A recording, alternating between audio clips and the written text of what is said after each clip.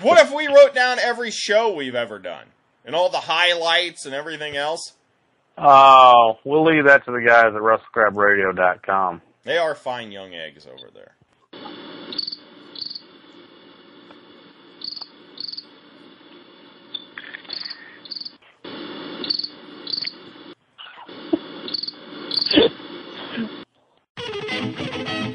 WrestleCrap Radio, kids. Longest running episodic wrestling podcast in the history of planet Earth. You'll have to forgive me this week. Have you picked up the Rise and Fall of WCW DVD yet? No, I haven't had a chance to do that yet. Yeah, you're not missing much. They gloss over everything. There's like so many moments of the downfall of WCW that they didn't even talk about. Like the fall of the company is maybe 20 minutes. And then this week on Raw, they had the Shockmaster, and that's not on there either. What? And no, I didn't get a single sympathy card or nothing. Who do you think you are, Matilda? Dropkick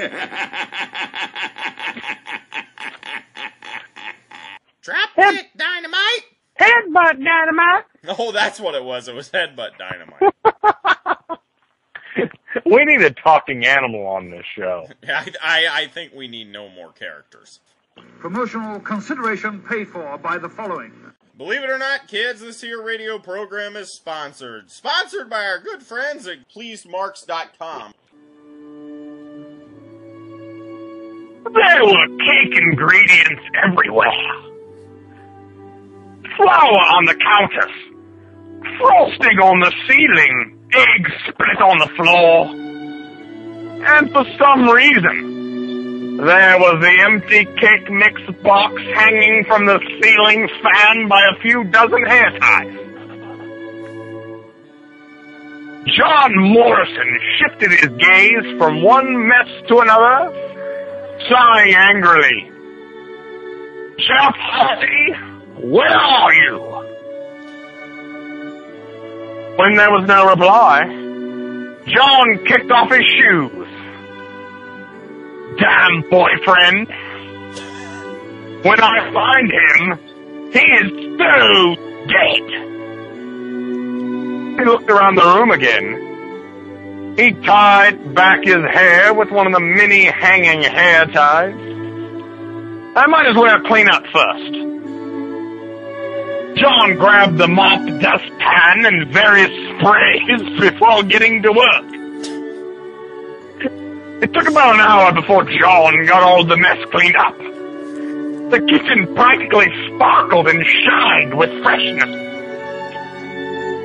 A tangy orange smell drifted through the room, into John's nose and out his mouth. Perfection. Now to find Jeff. He peeled off his rubber gloves and apron, which were covered in the mess that he cleaned up, and turned to leave the kitchen. When he was greeted with the smiling face of Jeff Hardy. Well, he couldn't really tell if he was smiling, because there was too much cake around his face. Hi, John. Jeff, did you attempt to make a cake again? John raised an eyebrow, hands on his hips. No, Jeff playfully said. I actually did make a cake this time. And I suppose the crap all over your face, is that fair to say? Yep. And I ate the whole thing. And I ain't got a tummy ache either. Oh! Jeff held his stomach. Ah, never mind. John sighed and rubbed his lover's stomach. Got a tummy ache?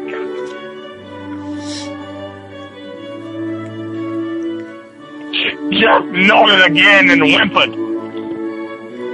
The California native grinned a bit and picked his lover up bridal style, carrying him into the living room.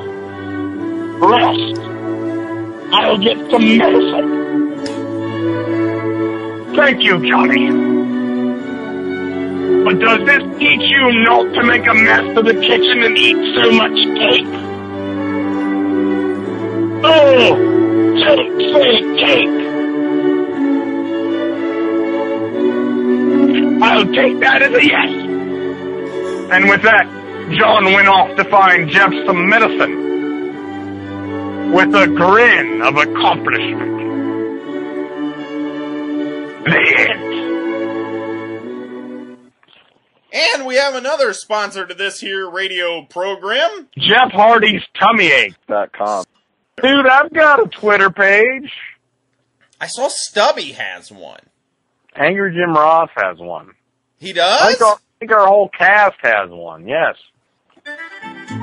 Oh, man. What a trip to the grocery we had last week, huh? Mike Reno from Loverboy. Mike That Reno was from Loverboy. one of the greatest moments in this show's history. It was quite fantastic. A quite fantastic trip to the grocery. Kind of got sad at the grocery store the other day. This store had marked all their Good Friends cereal down for clearance, like they weren't going to carry it anymore. Oh, that is sad. I think it's a moment of silence. There's been a lack of Don Mason stories on lately, and I got some complaints from some people. They had a vagina operation on Lifetime last night. Yeah, it's pretty good when it's just lying there. It's good when it's just lying there.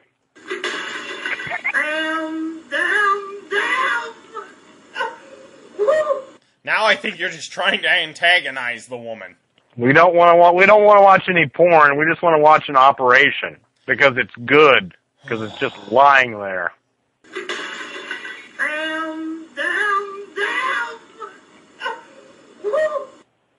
I think I'm just going to leave all these dishes that she's throwing around here. Oh, look at that! Way to go! Thank you. We're so proud of you! That's what I'm talking about! Yeah. Yes! Yeah! He's back. Yeah, that's what I'm talking about. No, the mob is. You did it! Woo! That's how you kick off obscure wrestling news, kids. You ever wonder whatever happened to Candace Michelle? No. Question of the week this week comes from the Inglorious OTG. If you're in a no DQ match and get hungry and happen to start snacking on a Blizzard, would you in fact be DQ'd? Yes.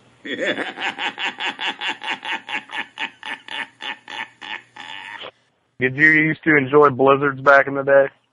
Somewhat, yes. Back before they were affiliated with, like, the Oreo brand? Right. You would have to go up there and you would have to order a Hydrox Blizzard. Oh, awesome! Whoa! Well, it's your girlfriend's birthday this week. She's 30, she's almost over the hill. Yeah, but her boobs are probably only 5 years old. Yes.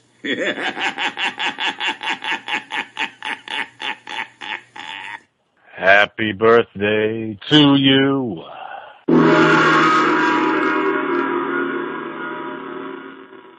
I'll be honest, it made me a little uncomfortable. Brandy, you have a package? Well, thank you. Got a package here. From you. Inside that box is our new TNA correspondent. Oh, wow! Hold on a second, I gotta get this thing opened up. Haven't we learned our lesson yet? He looks cute in an 80s kind of way, doesn't he? if you say so. There were a lot of people that said that they missed Johnny 6. Right. I don't have the money to go out and purchase another one of those. The Trollotron 5200s are still pretty expensive. Let alone the 7800. Oh, poor old Megatrolla. But I was at a garage sale, and I happened to luck out and find a Trollotron 2600, which is an older model. They had some flaws. Some people complained. You know, Consumer Reports ripping them apart back in the 80s. Right. But I think for as much TNA news as we report, our new TNA correspondent can get the job done. So I want everyone to welcome our newest TNA correspondent, Johnny 4.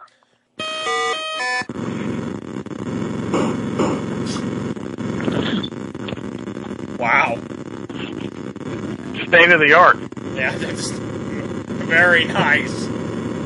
I remember when Johnny 6. Whoa. Sounds like it's backfiring or something. I remember when Johnny 6 would be here cleaning up the place. This thing just keeps dropping like junk all over the place. Parts falling off. Everything else. That's alright. I think it's got an oil leak. Ugh. Alright. Smearing oil all over the carpet. I don't know. He can still do the job. I guess so. Well, it's rolled over here. I guess we can ask him about some TNA news. Johnny 4, thoughts on the Tracy Brooks not being on the page as a Playboy. Apparently she's still going to be online, so I guess that's all right.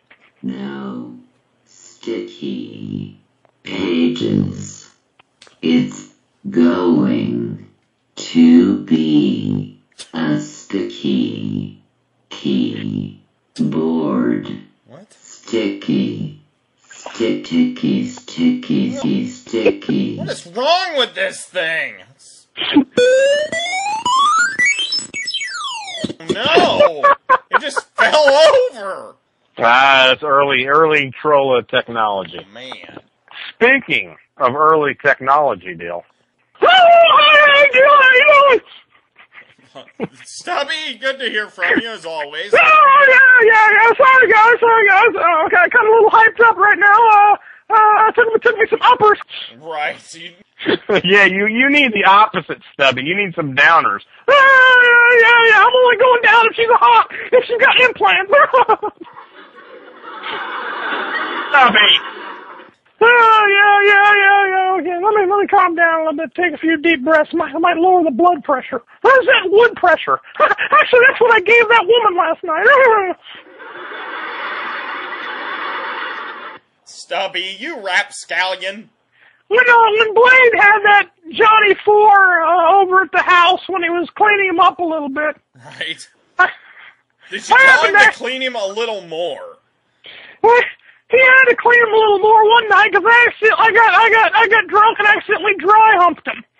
He looks. What does Tracy Brooks have in common with the whore on the corner? They both took off their clothes and they both got fucked. Oh, Stubby. She doesn't get to be on the magazine cover. Oh, she doesn't.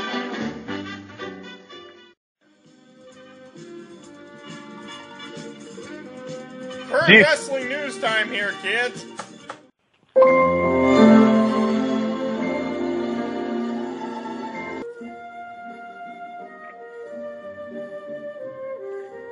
I've dedicated my 17 syllables to Fred Ottman this week.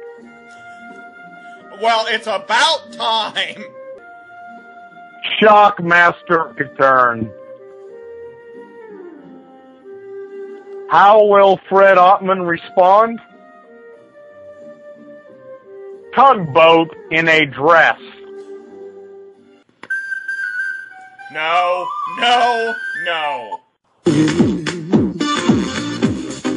I love to roll around. Seeing the world on wheels is always more fun. I love this. You can feel the bumps in the street.